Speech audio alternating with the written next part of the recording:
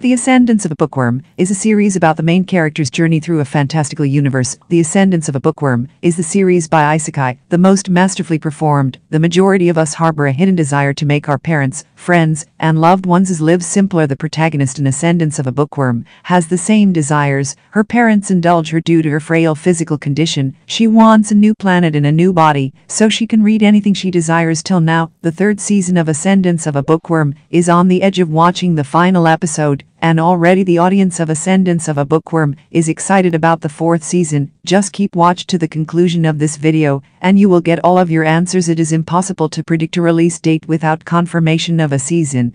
If the program were to be picked up today, it would take around 18 months to complete all stages of production, putting the premiere towards the end of 2022 at the earliest. Urano, a young Japanese librarian in training, is killed in an earthquake. She is reincarnated as a young girl named Maine in another world, where she discovers that books are scarce and only available to the world's aristocracy. Maine chooses to create and print her books to reintroduce herself to reading. I had minimal expectations, but once I began watching, I was fascinated. There is nothing absurd or unbelievable about this story, and everything appears plausible. There were a few forced plot lines, some of which resulted from the English translation of the Japanese, and crucial material was absent, leaving the audience to speculate. After several episodes, you wonder why Mile didn't do this or that.